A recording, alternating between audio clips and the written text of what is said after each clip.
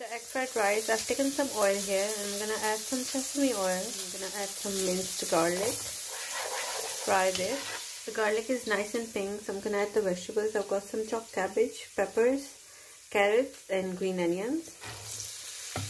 Stir fry these for a minute. I'm gonna add some frozen green peas as well. So these are fried. I've fried them for about a minute.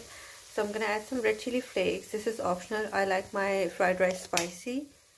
You can skip it. Some black pepper, some MSG and some salt.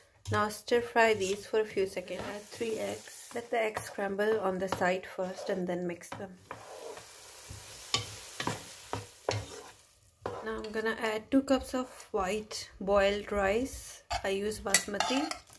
I'm gonna add some bean sprouts, green onions, some dark soy sauce, vinegar, and then I'm gonna stir fry the rice on very high heat for about 3 to 4 minutes. Egg fried rice is ready.